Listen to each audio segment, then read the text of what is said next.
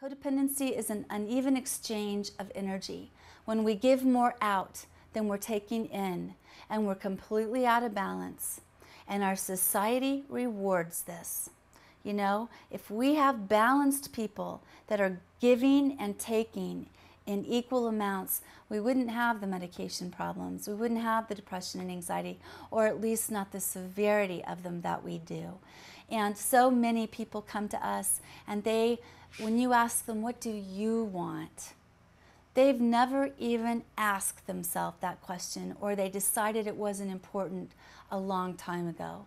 Or they'll say, what I want is for them to be happy, or my son not to be drinking, or my daughter to not be using. It's always it's always defined and contrasted against somebody else's needs.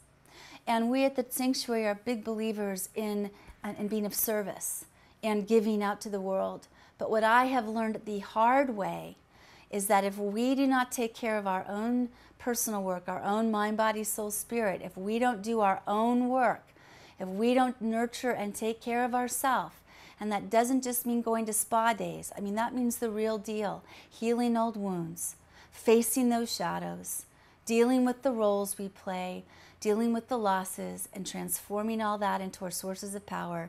I can promise you, you're not able to give love or really be there for anybody in any type of real sustainable way.